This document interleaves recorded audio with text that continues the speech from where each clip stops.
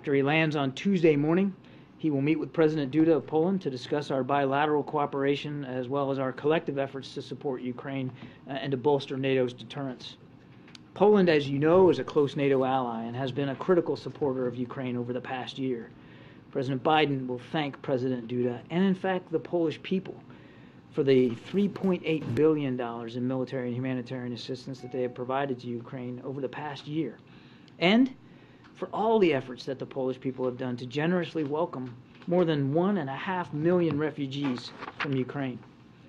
The two leaders will discuss Poland's important logistical role as well in helping the U.S. facilitate deliveries of military and humanitarian assistance to Ukraine from not only the United States, but from our allies and partners.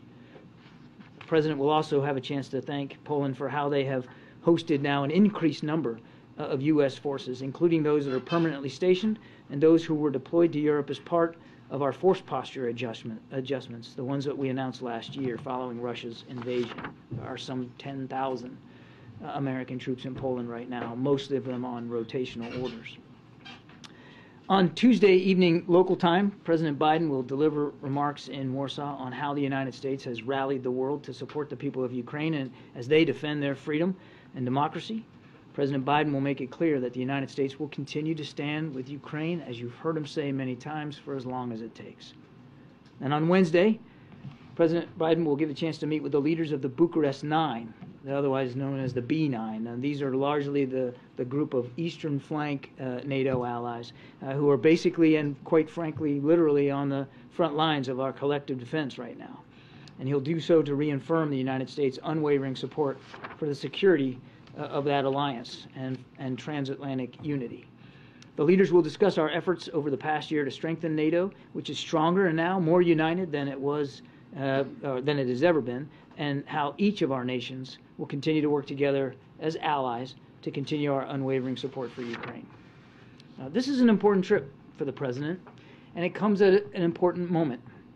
It also follows days of diplomacy at the Munich Security Conference, where the Vice President, the Secretary of State, the Senior Director here at the NSC for Europe, and many other cabinet members, administration officials, members of Congress are all meeting with our allies and partners to discuss our enduring support for the people of Ukraine, as well as our transatlantic unity and our ironclad support for our NATO allies in light of all the changes to the European security environment over the last year. And as the President believes, that security environment has changed. Not is changing, not will change, has changed. In fact, Vice President Harris is meeting with foreign leaders, including Chancellor Scholz of Germany, President Macron of France. Tomorrow, the Vice President will deliver a keynote address about our support for Ukraine and the atrocities that Russian forces continue to commit against the Ukrainian people. As you all know, close coordination with our allies and partners has been a priority for President Biden since taking office and throughout the past year as we support Ukraine. In addition to his engagements in Poland, President Biden is looking forward to hosting Chancellor Scholz at the White House on March 3rd, and the President will be speaking with a number of our allies next week on the phone, including Prime Minister Sunak of the United Kingdom, President Macron of France, Prime Minister Meloni of Italy. As we approach the one-year mark since this invasion, we can proudly say that our support for Ukraine remains unwavering, and our alliances and our international coalition in support of Ukraine remain stronger than ever. And with that, we'll have to take some questions.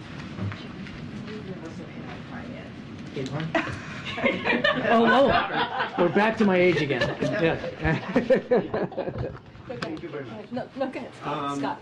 Actually, I had a brief follow-up on the balloon incidents from earlier this week. Okay. Had you seen a story in Aviation Week that an Illinois hobby club feels like their balloon might have been a candidate for the balloon shot a week ago?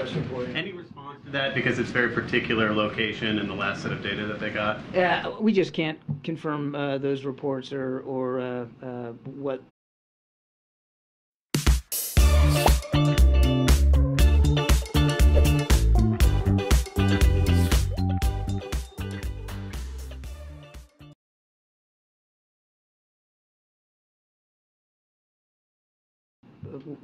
What the remains of that balloon might actually end up being, and we haven't recovered it, so it's very difficult till you can get your hands on something to be able to tell. And because of where it is over Lake Huron, I mean, we all have to accept the possibility that we may not be able to recover it. But quick following on, the president said yesterday, he stood by it, that it was out of an abundance of caution. But an anecdote like this, does it make any sort of reconsideration of perhaps this was an overreaction at any point over the past week? So I'd ask you to, just for a second, put yourself in his shoes. Especially, certainly in light of the Chinese spy balloon and what was a very real, certainly very sizable, and tangible security threat, surveillance threat to the United States in the wake of that. So the military fine-tunes their radar parameters to see more, and of course they're finding more. And you got these three, and they're unidentified. They're not responding to any kind of communication, so we don't know who owns them or what their purpose is. And they're flying in sovereign U.S. airspace.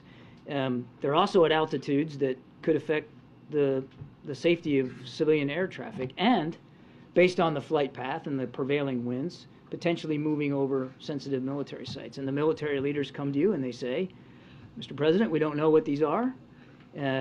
We're concerned about what they could be and about where they could be going and what the purpose might be. And we recommend that you take these down in the interest of safety and security of the American people and out of an abundance of caution. The president acted on that recommendation because he takes so seriously his responsibilities to protect this country, our secrets, our interests, and our people. So the short answer to your question is absolutely not. Given the situation we were in, the information available, the recommendation of our military commanders, it was exactly the right thing to do at exactly the right time. Now, going forward, and you heard the president talk about this yesterday, we're going to make sure we've got some new rules in place for how we make decisions in future circumstances. That doesn't mean, and it doesn't mean, and you heard the president say this yesterday, it doesn't mean that there won't be additional shoot-downs if he believes there's a legitimate threat to our safety and security. But it does mean that we're going to put a new set of parameters on the decision-making process going forward. But just last follow-up on that, everything you just said, can that coexist? Let me rephrase. Was there any feeling of frustration of perhaps this was a $12 hobby balloon from a group of kids in Illinois after the fact? Again, given the information that we had at the time, and the legitimate concerns about potential surveillance in the wake of the Chinese spy balloon, you make decisions based on the best information that you have, and ultimately you have to come down to some core principles when you're making decisions as commander-in-chief. And of course, the most core principle of all is safety and security of the American people and our interests. So again, I say to you, the short answer to that is no. And frankly, given the circumstances in light of what happened with the spy balloon, wouldn't that be a better outcome if it turns out that they were in fact civilian or recreational use or a weather balloon and therefore benign, which is what the intelligence community thinks? Isn't that a better outcome than to have to think about the possibility of greater threats to our national security? Thanks, great. So, John, I take that to mean you guys don't have any plans to reimburse the bottle cap balloon brigade? I don't know of any plans to reimburse. We honestly don't know what this is. More generally speaking, what can you tell Americans about what they should expect in the future, understanding that these new parameters are going to be classified? If they see something in the air, should there be any concern that a missile is going to follow it? Again, we're not going to rule anything out, in or out, in terms of how we're going to treat with additional potential unidentified aircraft.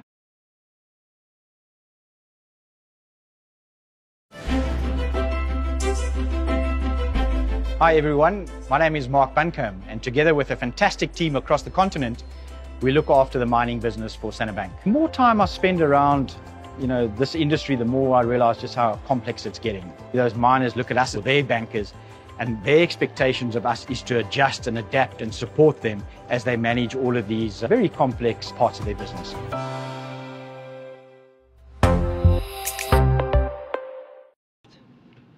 I thought the president did a terrific job yesterday of putting this into some context and making it clear to the American people that their safety will always come first, that these are likely, we're going to find out that they were likely of a benign purpose and not a threat at all.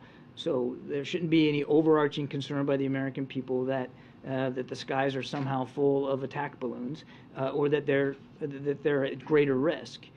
if anything, you look back at how we dealt with this, again with information that we had that wasn't complete, but yet legitimate concerns about a threat, and dealing with that threat safely and efficiently. Nobody hurt as these balloons were taken down. And I think that should give the American people a measure of comfort and confidence. But the president wants to make sure that as we go forward, we do so smartly and we do so effectively. And that's why he wants a set of new rules determined so that we can now deal with these in a perhaps a different way, go in the future. While we have you here, what can you tell us about this ISIS raid in Syria? Yeah, so I think you saw Central Command put a statement out that last night U.S. military and SDF partnered forces conducted a helicopter raid against an ISIS senior leader, a man named Hamza al-Hamzi. And he was overseeing the group's deadly terrorist network in eastern Syria before he was killed in the raid. As the Pentagon has reported, an explosion during the raid also resulted in 4 U.S. troops and 1 of the working dogs suffering some injuries. The troops and the working dog are in stable conditions, are being treated at a U.S. military facility, U.S. medical facility in Iraq, and I think the Pentagon will have more information on that. Okay, in the back. Thanks, Karine, and thanks, John. So first, 2 questions. First, will the American public eventually find out what these 3 unidentified objects are, including which companies they belong to or which specific benign purposes they had? We would like nothing better, but I can't sit here and promise you that we'll get to that level of fidelity of detail. A lot of it's going to depend on an ability to recover these 3 objects. And just to remind you, one's on sea ice in north of Alaska in Arctic conditions, extremely bad winter weather up there. They have not been able to really mount anything on the ice to find them now. The other's in the Yukon Territory, thick wilderness, and as of today, I don't believe the Royal Canadian Mounted Police or their investigative organizations have been able to get to it. And then the other one fell over Lake Huron, again in very deep water. I think the Canadians have decided that they're not going to look for it anymore. I don't believe that the United States has made a call on that yet. So pretty tough conditions, going to be very difficult to find them, let alone once you find that debris, be able to do the forensics to identify it. So I can't promise you that we'll know definitively one way or the other. Question on President Biden's talk with Xi Jinping. So as the administration is trying to ease tensions, the House Select Committee on China is trying to focus on human rights abuses by the regime by planning hearings, etc. on that topic. Will President Biden bring up human rights issues with Xi Jinping? The president never fails to bring up human rights concern. And when he met with President Xi in Bali, he brought it up then. And it's not just with President Xi. The president believes that you have to lead with your values, particularly in foreign policy. He's never shy about bringing that up. Thanks, John, what's the likelihood that President Biden meets with President Zelensky next week? There's no meeting. You're talking about it on the trip? There's no meeting with President Zelensky scheduled for the trip right now. And related to President Xi and that call with President Biden as well, have tensions cooled enough to where the two leaders could jump on the phone together right now? There is an open line of communication, and I'm not denying that there aren't still tensions, particularly in the wake of the spy balloon. We don't believe it's the appropriate time right now for Secretary Blinken to travel to Beijing, and you heard the president that he will want to have another conversation with President Xi, as you might expect that he would, but we don't have anything on the schedule right now, and we'll have to do that at the time when the president believes it's appropriate. What's really important here, and I know the question was about President Biden and President Xi, is that the lines of communication with the PRC remain open. I recognize that there are tensions, but Secretary Blinken still has an open line of communication with the foreign minister. We still have an embassy in Beijing with a terrific ambassador, Nick Burns, and the State Department also can communicate directly with the PRC's embassy personnel here. So the lines are open. Unfortunately, the military lines aren't open, and that's really what we would like to see amended. And it was, of course, curtailed after Speaker Pelosi's trip to Taiwan. Is there a precondition for the call? There's no preconditions for a call. The president will want to have a conversation with President Xi at the appropriate time. Good. Thank you. Thanks, Kirby. Just a quick one on the president's trip to Poland. Is he going to be making a stop to Rzeszów or anywhere other than Warsaw? Right now, the trip is going to be in Warsaw. Before the Chinese spy balloon incident led to a fine-tuning of radar, how was the administration tracking these flying objects, if at all? Let me go back and I want to answer your first question again. I said right now. The trip will be to Warsaw. So I didn't want to make it sound like I was alluding to a change to it. And your second question was, how were we tracking these before? Correct, because the reason why you were able to detect and shoot down these 3 objects, the president said yesterday, was because they adjusted the radar. Correct, yeah. So what were you doing before, if anything, to track aerial objects? The commander of NORAD, General Van Herk, spoke to this last week, and the way he characterized it was that they were tuned to look for, defaulted to look for, other types of threats in our airspace, fast-moving, lower altitude, more kinetic potential threats, such as ballistic or cruise missiles or bomber or fighter aircraft.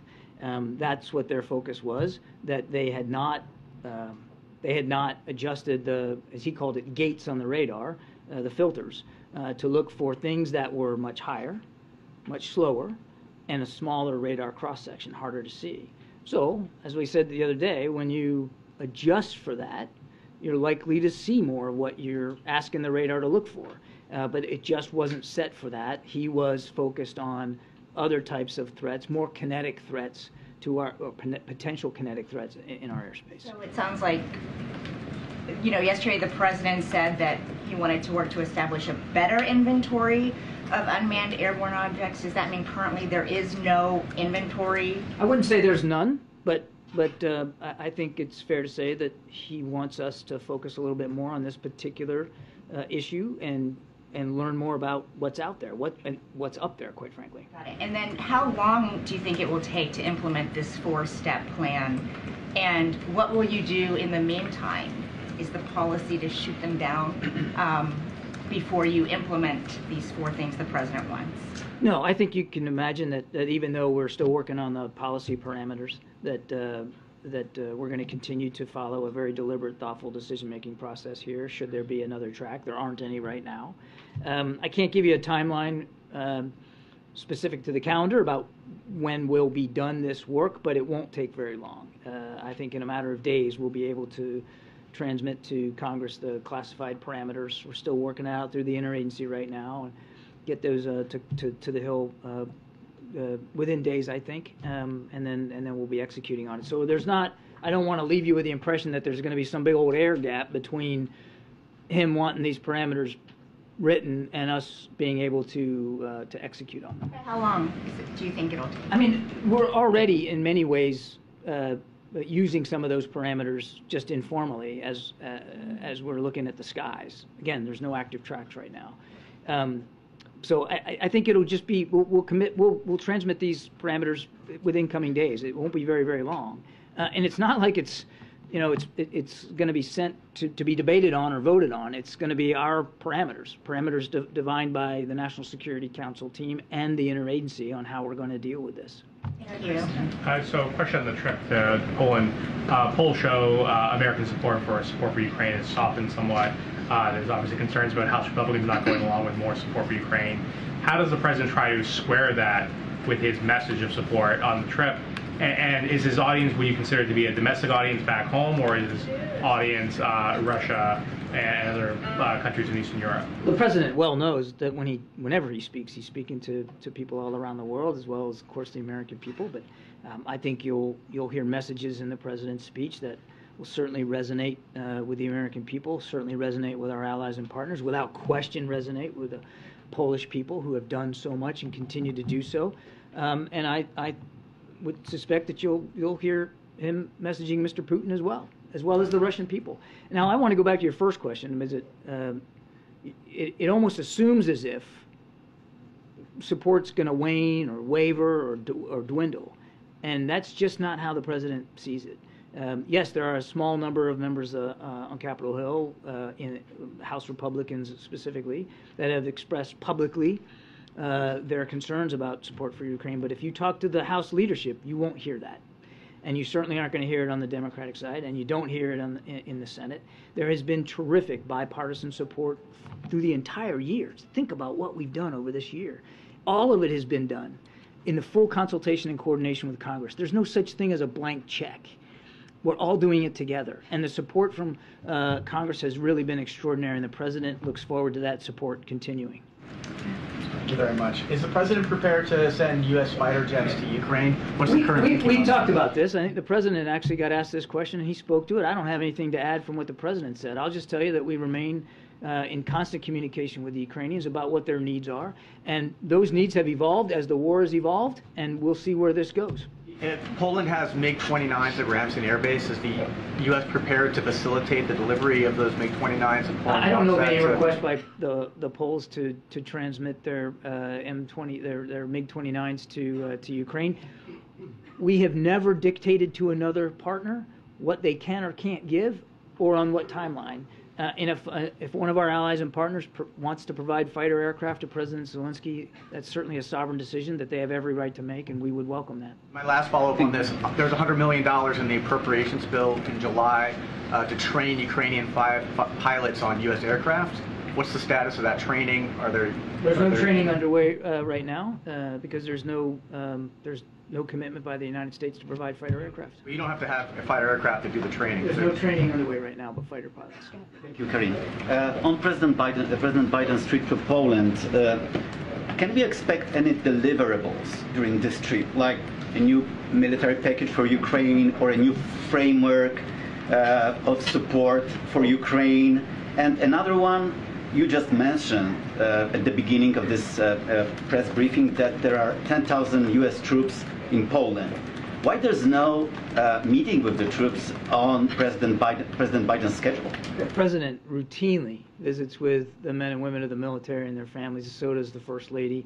You can't look at a single set of remarks he ever gives, including yesterday, where he doesn't call out the troops and how prideful he is in them.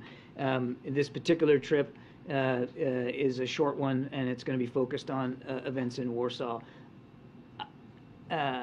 You never want to make it about you when you're up here, but as a veteran myself, I can promise you I never worried, ever, when he was vice president or certainly as president, about his concern for the welfare of the men and women in uniform and their families. Not a single bit. And what about the first question? I was trying to ignore the first question. I thought that if I was eloquent on my second answer, so I'm not going to get at the president. I think you can understand that. We have been consistent in rolling out additional security assistance packages to Ukraine on a fairly routine and regular basis, and that will continue. I'm not going to get ahead of the president's remarks. After you've spoken with other allies, sorry. I will say that I think you'll hear from the president in his speech continued tangible support for Ukraine going forward. I mean, he will talk about the ways in which we're going to continue to support Ukraine going forward.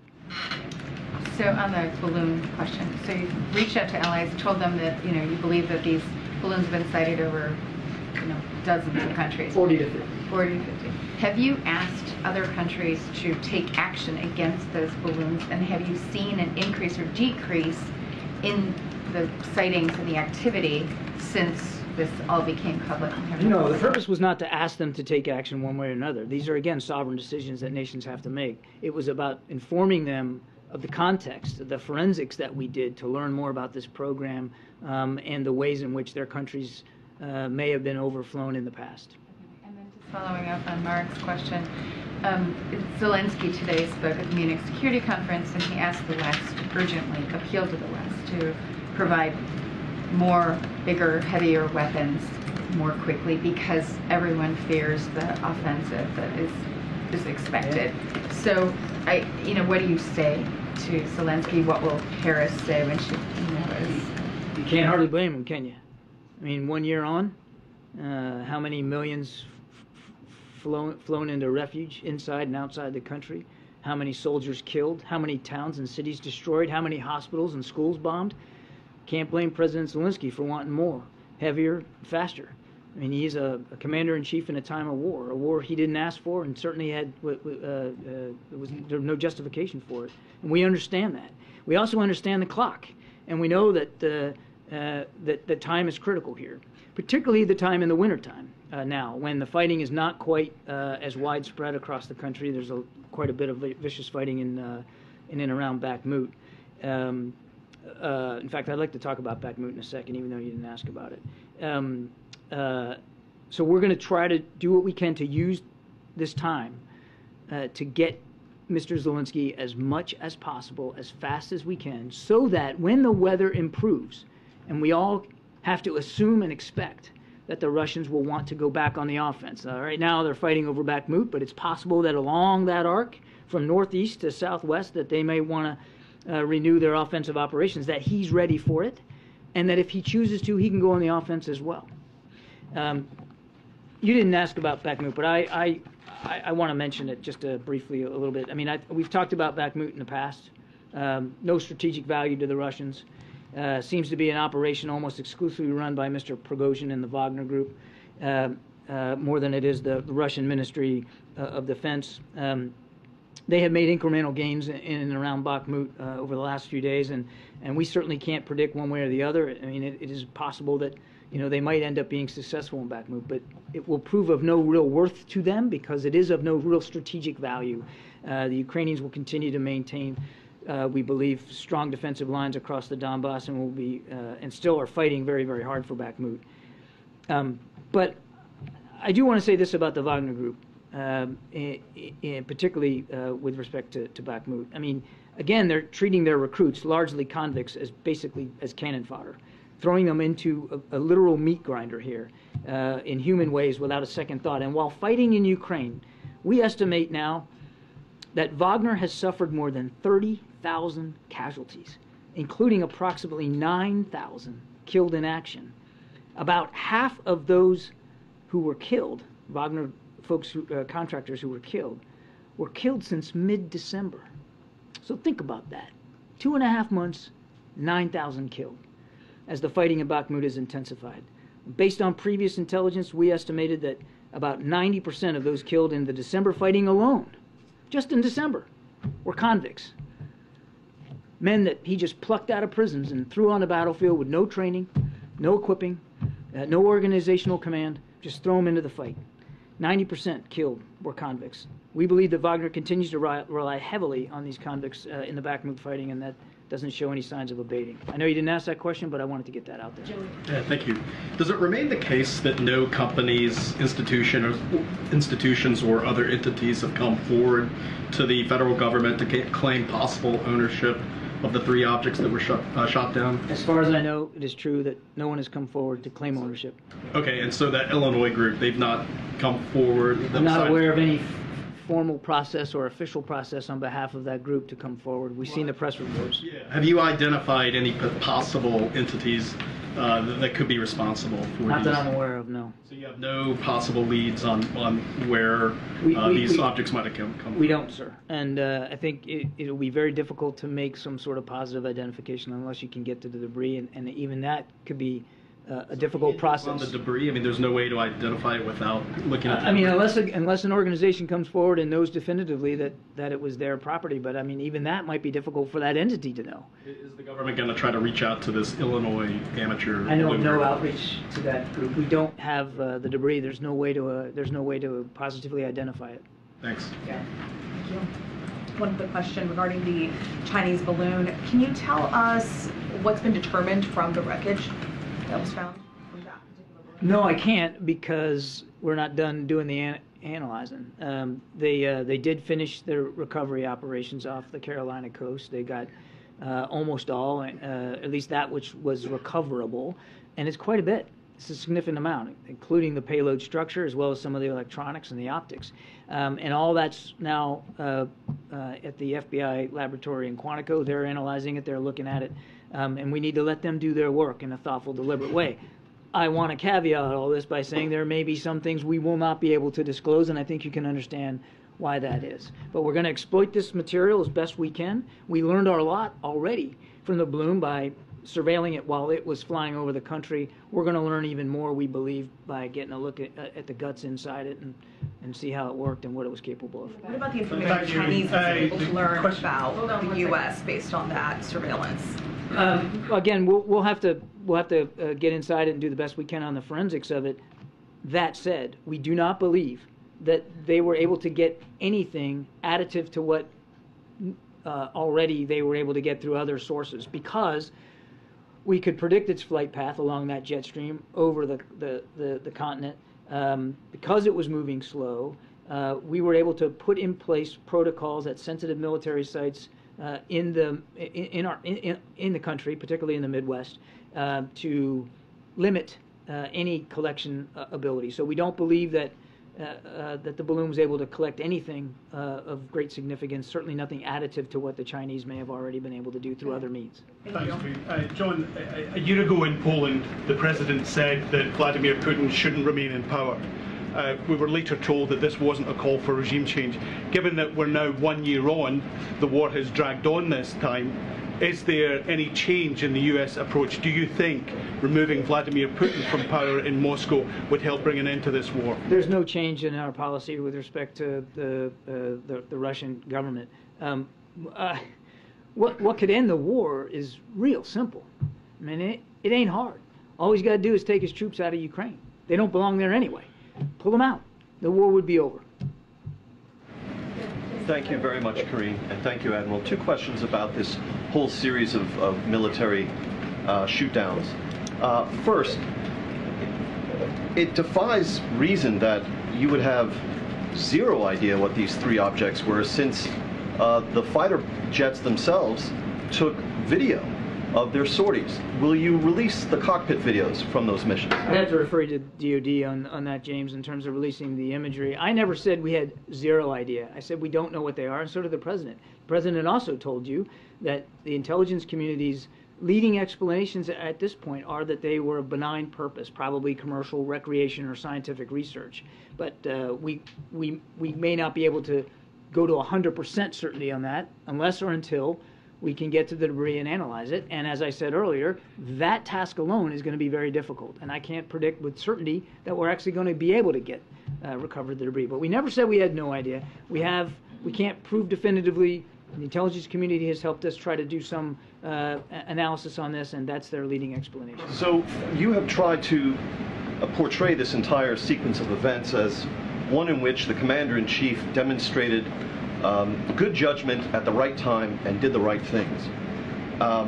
The president's critics obviously see it differently.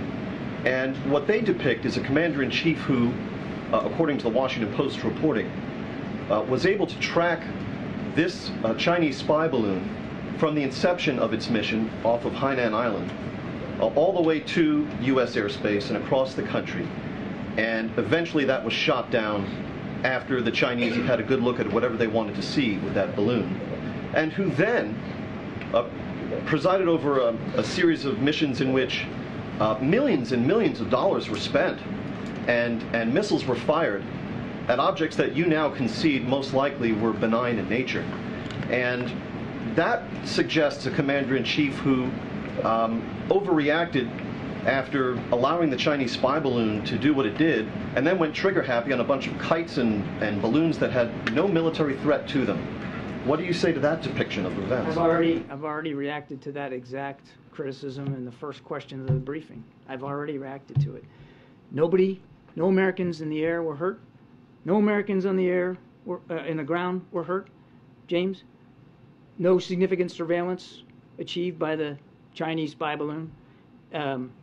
And now we have an opportunity to learn even more about this program, a program that we started to really study in earnest when we came into office. No apologies here. You make the best decisions you can with the information you have, and at the recommendation of the leaders in the Defense Department who are going to have to execute on that mission. The President did exactly that. He put the safety and security of the American people first, and he will never apologize for that. Knowing everything you know now, knowing everything he knows now, would he take the exact same steps and shoot off these expensive missiles at these benign objects? We're going to put some more policy parameters in place, James, to govern the way we handle these going forward. You make the best decisions you can with the information you have at the recommendation of military leaders. I can't say it any more than that. Thank you, Ukraine. John, you've said often, actually, let me just really clarify one more thing before I move on to Ukraine. Have we I can't imagine anything I said needs to be clarified. Yes. Have we put forward the formal request to the Chinese for the call with President Xi? No. Okay, so there's no formal request just yet? No. Okay. That doesn't mean it's not going to happen, or the President still doesn't want to talk to President Xi. He will. Understood. On Ukraine, you said often that Ukraine gets to decide when it wants to negotiate. But at this point, is there any serious effort, or is there any effort from the administration side to look at pathways to peace? Do we have any idea of what those pathways to peace might look like? Is it even realistic at this point, absent of Putin stopping his aggression? We're working with Mr. Zelensky on his 10-point proposal. I think you're all familiar with that. And he asked if the United States could devote some of our team to help his team sort of figure out how we can best operationalize that proposal, and that work is ongoing. Okay, and I think part of the problem with the pathways to peace that doesn't seem like it's realistic at this point is, you know, the issue on who keeps what territorially. That just seems like it's way off in the future. Why do you think it's not realistic right now? Well, I mean, I don't know. Is it? Do you think that it's realistic? Do you think Mr. Putin has shown even a scrap of interest in ending this war? Like I said, a war could end today? No. And what's he doing instead? Launching cruise missiles and drones into civilian infrastructure, knocking out the power, knocking off the heat, killing kids, sending kids to camps inside Russia, buying drones from Iran and trying to buy artillery shells from North Korea. This is not a man who's at all serious about ending this war. And quite frankly, it shouldn't have to end through negotiations. Now, that's likely the way this will go when President Zelensky's ready for it, but he could end it now just by pulling his troops out. He has shown no indication of being willing to do that, and so there cannot be a serious peace proposal or negotiation until the Russians have shown even a scrap of interest in actually stopping the murder and the slaughter of innocent Ukrainian people. And in the meantime, as President Zelensky very eloquently said over in Munich, there's a need, a real need, an urgent need for the rest of the global community to come together and support him so that his troops can succeed on the battlefield. And that's what we're going to stay focused on right now. Okay. So that if and when he does negotiate, he can do it with a position of strength. John, one on each topic we've been talking about right here. First, as it relates to the Chinese spy balloon, given the reporting that the U.S. was monitoring or aware of it since its departure from China, much the same way that they shot it within the 12 miles off the coast of South Carolina. Why not make an active decision to shoot it in the 12 miles or the miles off the west coast as well? Why not shoot it before it was over U.S. land and without potentially a threat? Without speaking to the veracity of this reporting, I would, and the specific nature of our ability to track it, the NORTHCOM commander, NORAD commander, General Van Herk has already spoken to this in terms of why he didn't take action at the time.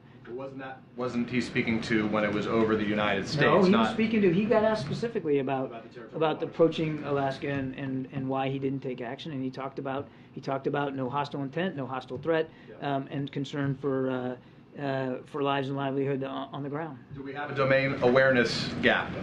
He has identified a domain awareness gap. As part of this review that's taking place in some. So it's not a review. We're simply developing. Part of this effort. We are developing new policy parameters that are going to be helping us with the decision-making process, Peter. Now, General Van Herk talked about a domain awareness gap. Some of that gap has been addressed by fine-tuning the radars and making them more sensitive to things that are high, slow, and small. And we'll certainly continue to work with the Defense Department as they begin to move forward. They got a new budget they're working on. If there needs to be more resources applied to this particular challenge, then that's certainly a conversation worth having. Then lastly, about the trip. In late January, the administration announced Dozens of Bradleys would be sent to Ukraine. Any update? Those obviously needed to be built. Any update on the timetable within which those will be delivered to Ukraine? I think you're getting a little confused. The Abrams tanks are being procured through. Correct. I meant to say Abrams. Yes, correct. They are. I don't know where they are in the procurement process. That's a better question for the Defense Department. I'd refer you to those guys. But it's going to be many months before they can be contracted for, built and procured, and getting them into Ukrainian hands. It's going to be a while. Good, Ariel. Thank you. When the president says he's going to support Ukraine as long as it takes, does it mean that if President Zelensky decides to launch a battle to retake Crimea, the president would support him as well? And another question, can you confirm that the top Pentagon official has arrived in Taiwan for a visit? On the first question, I'm not going to get into a hypothetical. I'm certainly not going to hypothesize about potential future operations that the Ukrainians might or might not conduct. That's up to President Zelensky and his team. When President Biden says as long as it takes, he means as long as it takes. He's not trying to be cute by half. There's no special way to interpret that. He means as long as it takes. Hopefully it won't take any longer than another day or so. But I think we all know that's not the case. So when he says it, he means it. And I think all you got to do is look back at the last year, at the unprecedented amount of assistance, security assistance alone. Forget about just the financial and humanitarian assistance that the United States has not only provided but led the world in providing. So he stands by that. And I can't confirm your other question. You'd have to talk to my colleagues at the Defense Department. I don't have detail on the schedule. Are you able to provide any update on whether there are discussions of other Western leaders coming to Poland while President Biden is there? There have been grumblings that Rishi Sunak could come, or Macron.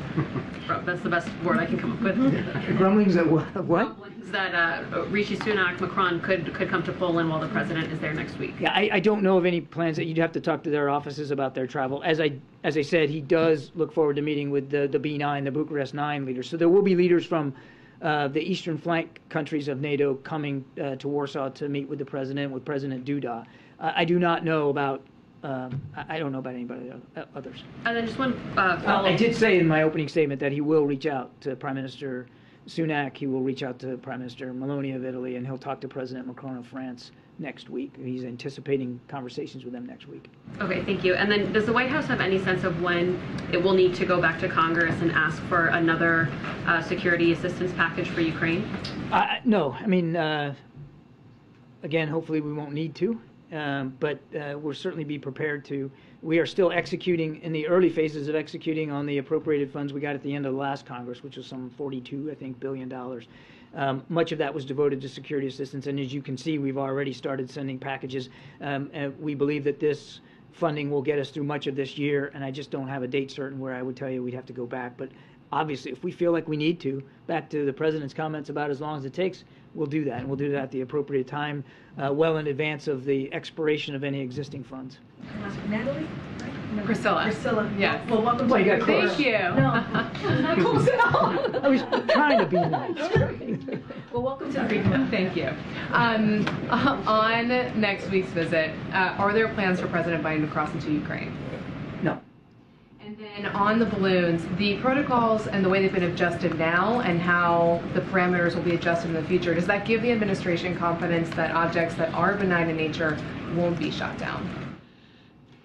What I can tell you is these parameters will help us sharpen the decision-making process now that we are looking for more and finding more. And you think, then that's appropriate. But I'd also point you back to what the President said. If he deems something as a threat, he's not going to hesitate. So you're asking me, can I promise that that if you were to take that action, that every single thing would turn out to be exactly what we thought it would be? I can't promise that. All I can promise you is that he will always act in the best interest of the American people, our national security interests, the ability to protect our sensitive military sites and our nation's secrets. That will always come first, and that will always be the default position that he'll take as he makes these decisions. So that doesn't rule out that objects that are You're asking a hypothetical. I mean, we're not even there yet. All I can tell you is that every decision he'll make going forward will certainly be in keeping with these new parameters, but also designed to keep us safe. Thank you. Sorry it takes so long. Are you kidding me? We appreciate it. All right. Appreciate it. Thank you. Thank you so much, Admiral. Have a great weekend. Okay, I just have a couple things at the top. One of them, I'll start off with the Turkey, Syria, and the assistance that we are providing currently after the devastating earthquake. So the U.S., through USAID, is airlifting more than $2.5 million worth of emergency relief supplies to the people of Turkey. As part of the $85 million in assistance, we have pledged to support the people of Turkey and Syria following, again, the devastating February 6 earthquakes. Today, U.S. Ambassador to Turkey, Jeff Flake, met the arrival of the initial delivery of these supplies at Adana Airport while the supplies were loaded onto trucks for delivery to affected communities. Secretary Blinken has also announced travel to Turkey over the weekend. Over the coming days, USAID will continue to transport relief supplies on approximately 10 flights with more than 1.8 million pounds of supplies of kitchen sets, hygiene kits, heavy-duty plastic sheeting for temporary shelters, and high thermal blankets to provide for hundreds of thousands of people. In Syria, we must keep aid flowing so that the Syrian people get the help they so desperately need. The decisions earlier this week to open 2 additional border crossings for UN convoys is welcome, but long overdue, and we must ensure that they cannot be turned off on a whim. We believe that a Security Council resolution codifying the opening of additional border checkpoints in Security Council resolution is the best way to do that, and will continue pressing that forward. I also want to say a few words about Senator Fetterman, and before we continue, millions of Americans, as you all know, go untreated with depression every day. Senator Fetterman did the right thing and brave thing today or just this week by getting the help that he definitely needs. So the president is committed to making sure every American can get help they need too, which is why he made addressing mental health a priority from his earliest days as president. His administration has made unprecedented investments in expanding access to mental health services, including better incorporating mental health into the broader health care system, securing bipartisan funding to get more mental health resources to schools, and bolstering the 988 suicide hotline. In his State of the Union speech just last week, the president continued to call for Republicans and Democrats to work together to get this done. As the president and First Lady shared this morning, they are thinking about John, Giselle, and their entire Fetterman family today, and they are grateful to Senator Fetterman for being an example to this. And briefly and last, I want to say to all of you, yesterday Secretary Walsh announced that he will step down from his role as Labor Secretary in the upcoming weeks. As the president said in his statement about the secretary's departure, Secretary Walsh is one tough union chief, and his record at the Department of Labor is a testament to the power of putting a card-carrying union member in charge of fighting for American workers. Through the Secretary's leadership, the administration has helped unions secure a historic pay raise for rail workers, continued the fight for paid sick days for all American workers, strengthened workplace protections, and ushered a historic surge in union organizing. Secretary Walsh's work has made life better for millions of working Americans and will serve as a model for all future labor secretaries who truly value American working people. We certainly wish Secretary well in all his future face-offs and also puck drops. So good luck to you, Secretary Walsh, and we can start the briefing. Okay. So question on House Oversight Committee wants to examine the U.S. pullout from Afghanistan, a second Republican-led investigation into the withdrawal.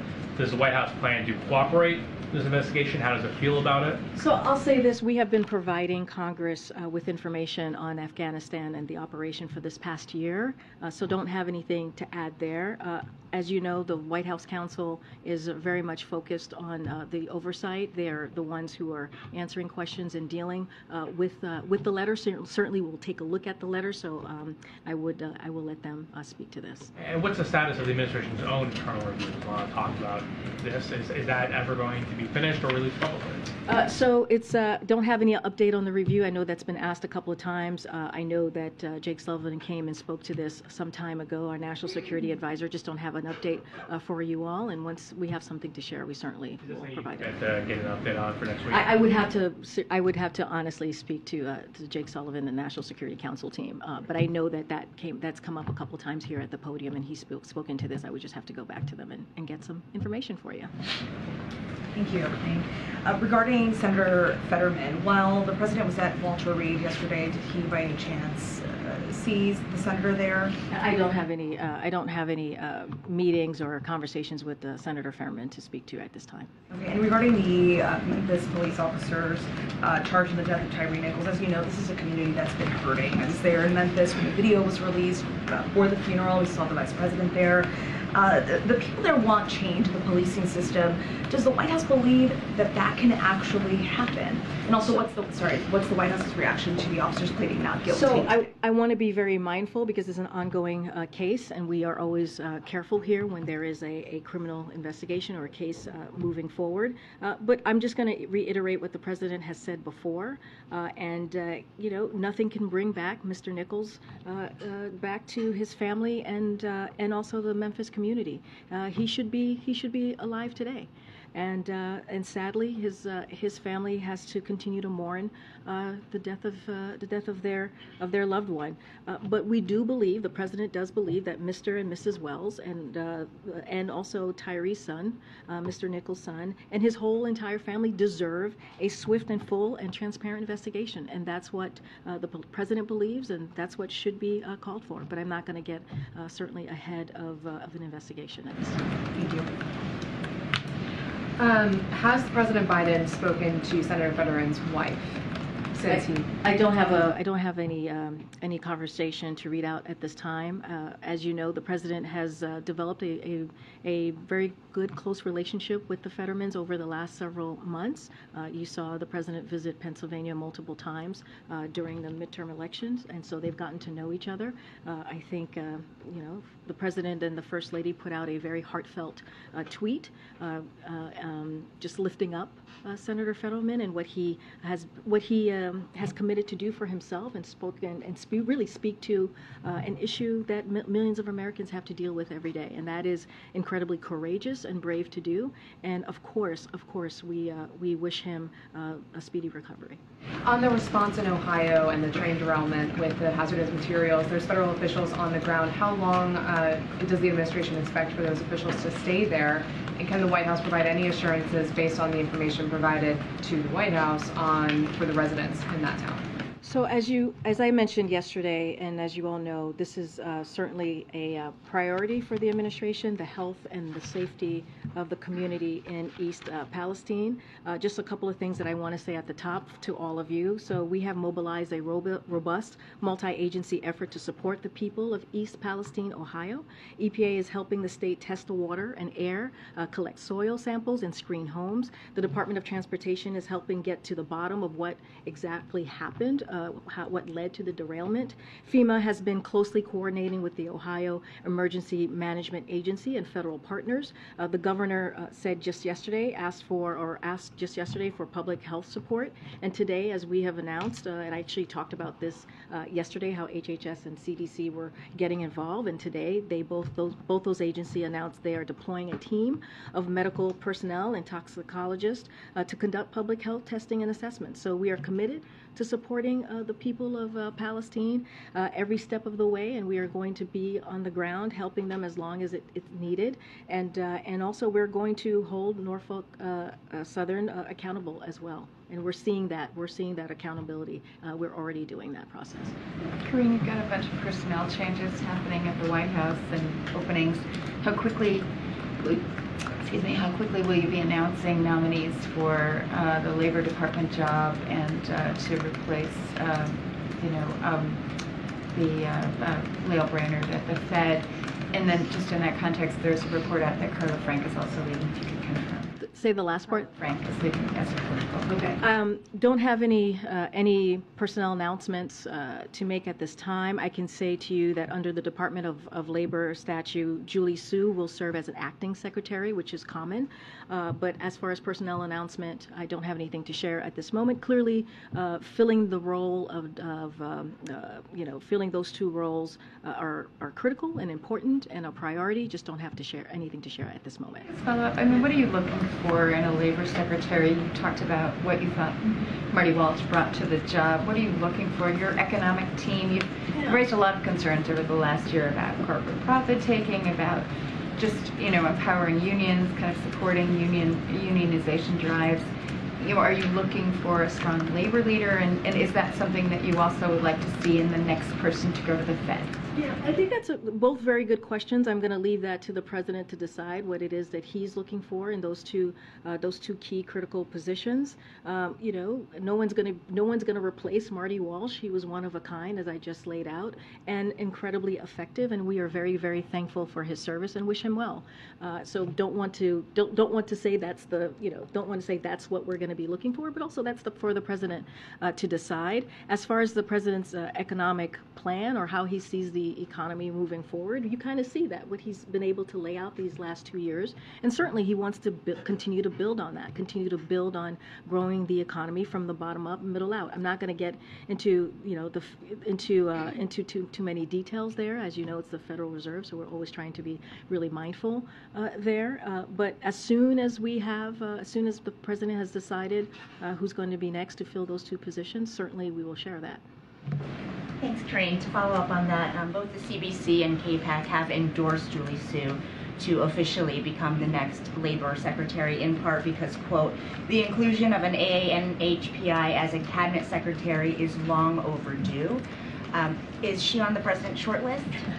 So not going to get into who's on the president's short list or not, but I do want to address the fact that we recognize that it is a priority for the AAPI community, and we are proud that through our work with members of Congress and stakeholders, we've made the most diverse administration that ever, not even in modern politics, but ever.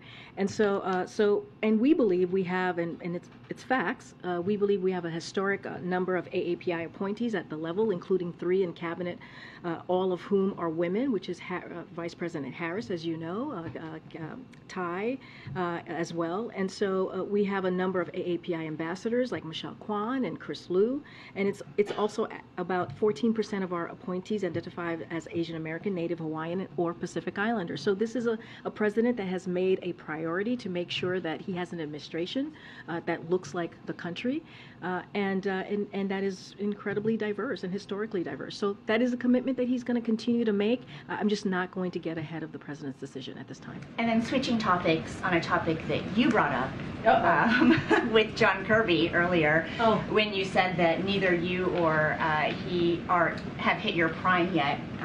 Does the president have anything to say about this national conversation that was sparked after a claim that was seemingly made in defense of the president that Nikki Haley is not in her prime because women hit their prime in their 20s, 30s, and 40s? You know, I'm not going to comment directly to that. That is something clearly that needs to be addressed by... Right, I only bring it up because you No, brought it up. I'm going to say something. Just give me a second. I have something to say. When you look at this president's administration, and we have talked about the numbers before, there are more women in his senior advisor and his senior staff role than men. And I think when you think about that, you see a president that truly takes pride and takes deep consideration into making sure, and meaningful consideration into making sure there are diverse voices around him, and I think that's important. And so what I want to say is just watch his actions, watch what he's done. You just asked me about Julie Su, and I laid out what the president has done in having the most diverse administration. And so I think all you have to do is look at the numbers, look at the people around him, look what he has been able to do, look how he's lifted up different communities, including women. And I'm just going to leave it there. It is clearly, truly a priority for him, and I'll just leave it there. If I could ask you very quickly about that raid that took place in eastern Syria, just because John Kirby didn't get to it. Has the president been briefed on the circumstances? Has he had any conversations with those who were wounded? Any more detail about his relationship to that event? So the president has been briefed. I don't have anything more to what John Kirby just laid out. I would refer you to the Department of Defense on any specifics on who's been wounded or any details, other details outside of what John Kirby laid out, but don't have anything else. Did the president sign off on that raid? Obviously, it was successful, as the DOD or the CENTCOM reported. Was the president a part of the decision-making before it took place? Again, I don't want to get into too much of specifics on this, but when it comes to situations like this, of course, the president is closely involved. And can I ask about the First Lady was supposed to travel to Indiana today. She didn't go because her office says that she's not feeling very well. Can you give us any better? Yeah, it's not so COVID. Is she okay? What's I can say from here that it's not COVID. She is under the weather, and I'll leave it there. But is recuperating. I'm not her doctor, so I'm not going to go into specifics on what it is. But I can say that she is indeed under the weather. It is not COVID, and her trip to Indiana that was supposed to happen today will be rescheduled at a later date. And I'll leave it there. Okay. Obviously, we hope she gets well soon. The last question is about Rick Scott. As you saw, he edited his policy plan on sunsetting federal programs after 5 years to say it now exempts Social Security and Medicare. He says to the president, to Democratic and Republican leaders, that it was never intended to refer to Social Security and Medicare. And the White House is viewed as that end this conversation. Is the discussion over this issue done? What do you think? So I thought you would ask this question, so I have a couple of things to say to the senator. So I'll first say this, that the president congratulates Senator Scott on joining the post-State of the Union red wave, as we have seen from Republicans, acknowledging that they are, in fact, been attempting to put Medicare and Social Security on the chopping block, because that's what they are actually saying, that they were indeed attempting to do that. So for the past year, and we have the facts, the past year he has explained the absence of an exception by saying, if it's worth keeping, we're going to keep it. But make no mistake, his true colors are undeniable and on the record. They have been speaking at both sides of their mouths here. That's what Republicans in the Senate and Congress more broadly have been doing. Cutting Medicaid and Social Security benefits is a long-standing passion of Senator Scott's, as it is for a majority of the House Republicans who comprise the Republican Study Committee and many of his Senate colleagues, ranging from John Thune and to Ron Johnson. And so, for example, in 1990s, Senator Scott supported fully privatizing Medicare, and let's not forget, just weeks ago, they all said and were saying that they wanted to repeal the Inflation Reduction Act. By doing that, you certainly it would be one of the biggest cut to Medicare benefits if you were to do that. And let's not forget, the Inflation Reduction Act actually cuts down the deficit by $200 billion. So we thank Senator Scott for continuing to share his heart with the world. And we, with that, I'll just leave it there. I'm going to go to the back a little bit here. Yes. Thank you, Corinne. I wanted to ask about the situation in Ohio. One thing that I don't know has been mentioned in the list of agencies that are involved, and maybe it's because you don't have visibility into it, is the Department of Justice. Is the effort to hold Norfolk Southern accountable also extend to potential criminal liability, or has that been ruled out based on the fact that DOJ is not on the list of agencies? So, as you know, there is an investigation underway, but we have done some things to hold Norfolk Southern accountable. Just a couple of things. EPA has secured Norfolk Southern's commitment to cover all the cleanup costs, which is incredibly important, and they're requiring the railroad to document the release of hazardous containments. There's also an active, as I said, investigation underway. Once the investigation is complete, the federal government will use all available and appropriate authorities to ensure accountability and prove all safety. So let's get the investigation going, see where it takes us, but already we are making sure that they are being held into account.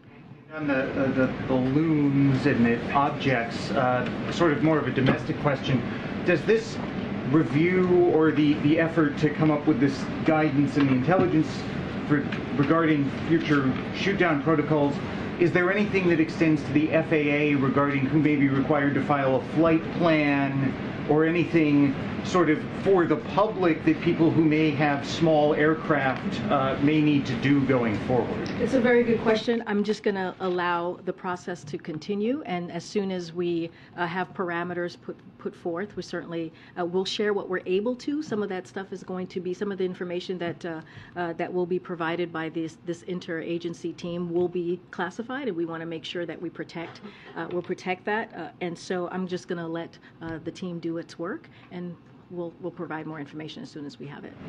Hey, thank you. So, asking about credit card debt, a New York Federal Reserve study now shows that Americans' credit card debt reached a record level. It also shows that delinquencies are up with that credit card debt, as well as delinquencies on auto loans. Is the president concerned that we're seeing a crack in the economic foundation because of inflation? So, just two things about that particular report.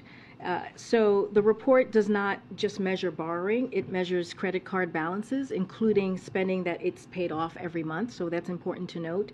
And also further, credit card balances relative to take-home pay are lower than they were pre-pandemic. So those are two things that are important to take to account. And let's not forget, as you know, Ed, there are other indicators that we also look at, which is really important. The household net worth is 23% above pre-pandemic level. 51% fewer Americans are entering bankruptcy than before the pandemic. Mortgage, auto, and credit card delinquencies are below pre-pandemic levels.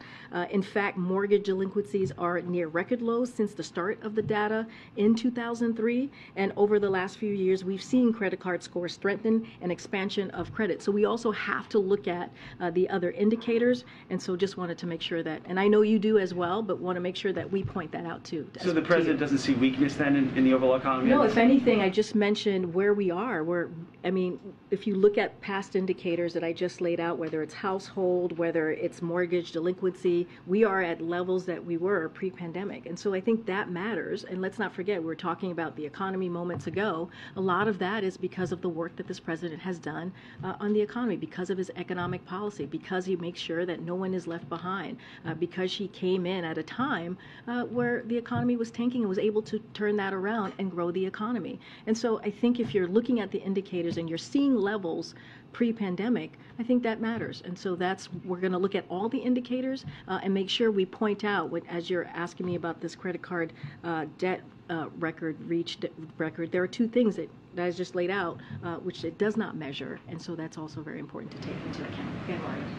Thanks, Corinne. Speaking of the economy, the Congressional Hispanic Caucus today sent a letter to the president urging him to appoint a Hispanic American to fill the vacancy left by Fed Vice Chair Lael Brainerd. Is that something he's considering? Do we have a timetable yet as to when he'll nominate someone? Yeah, my answer is going to be similar to what I gave Andrea, which is I'm not going to get ahead of the president on this at this moment. Clearly, it's an important vacancy that the president is going to make a priority to fill, but just not going to get ahead on what the criteria is going to be, who it's going to be, who's on the short list, not on the short list. I'm just going to let the president decide.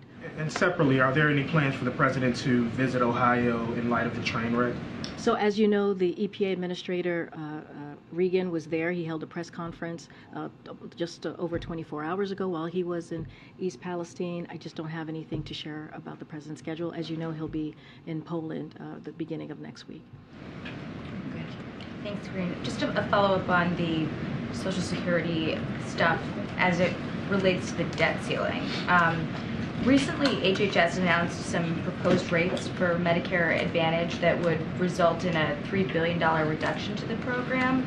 I know Becerra pushed back on that characterization, but can you explain how does it square with the president's commitment not to cut Medicare, or are there cost-saving measures in there somehow in the broader program that you wouldn't characterize as a cut if it's a cost-saving measure? I mean, I'm not going to go beyond to what the Secretary Becerra said. What he said is basically where the president is.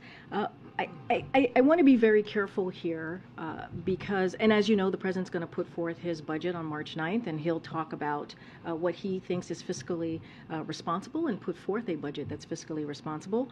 And he mentioned this in the State of the Union. He's going to talk about how he's going to continue to lower the deficit by $2 trillion, and you guys will see the specifics of that budget when it comes out. And let's not forget, the president also lowered the deficit the first 2 years by $1.7 trillion. So all of that is important as the president is growing the economy and making sure that no one is left behind, that he's also lowering the deficit. And he's doing that with these very historic pieces of legislation that we have seen him sign into law this past 2 years. But I want to be very clear. When it comes to protecting Medicare, when it comes to Social Security, the president is going to continue to fight to make sure that those are not being held hostage by the Republican Party, to make sure that we are fighting for programs that taxpayers, pay into. We're talking about veterans, we're talking about seniors. So this is something that the president has been very clear about. He talked about it this week. He talked about it at the State of the Union. We need to make sure those programs, those life-saving programs for many Americans, millions of Americans, are not played with, just like what Republicans are trying to do. I just laid out moments ago how Republicans have been talking about for years, how they want to cut those really key programs for our veterans, for our seniors. And so the president, again, is going to continue to fight for those. Thank you. Thank you. Earlier today, when the White House released some background information on Ohio, one thing that was said by officials is that if Norfolk Southern backed off the commitment to pay for cleanup, then the administration would be prepared to issue a legally binding order to get reimbursed 3 times the amount.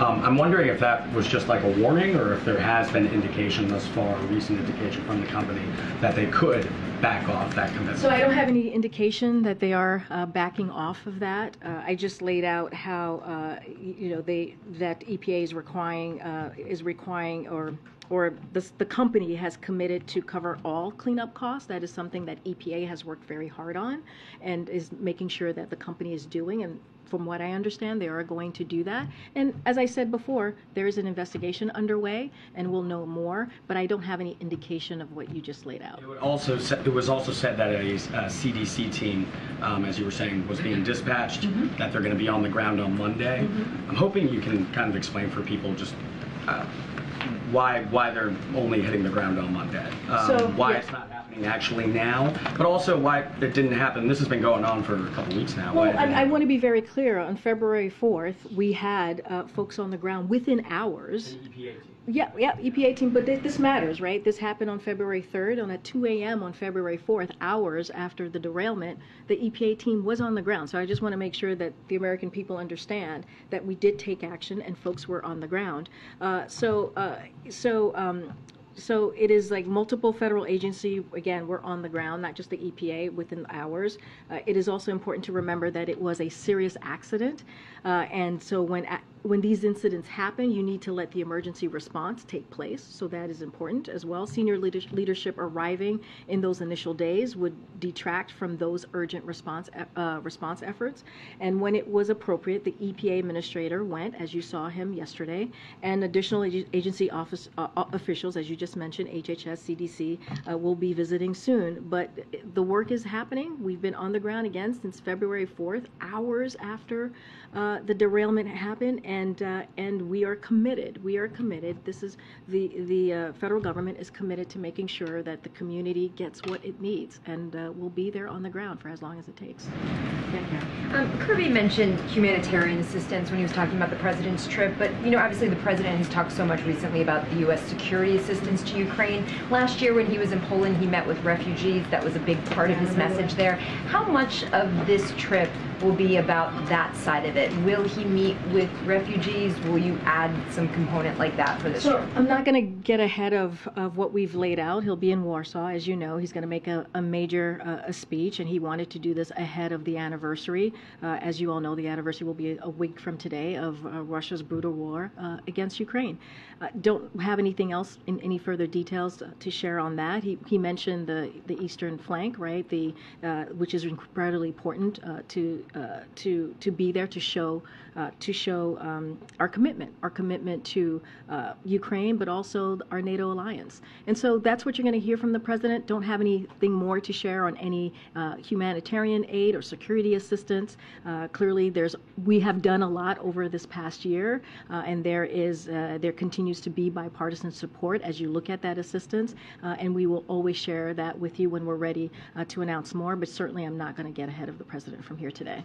Okay, I'm going to take one more. Oh, okay. Oh gosh, I'll take one more. One more. Somebody haven't called yet. Go ahead, Alex. I haven't called Alex. Thank you, Corinne. 31 Democrats joined with Republicans to vote against revisions to the D.C. crime bill, and now that heads to the Senate. And there could be, obviously because the margins are narrower, they could reject those revisions as well. I know this administration supports D.C. statehood and sovereignty. At the same time, what does it make of the debate over the revisions to the crime bill and just the issues with public safety in the nation's capital?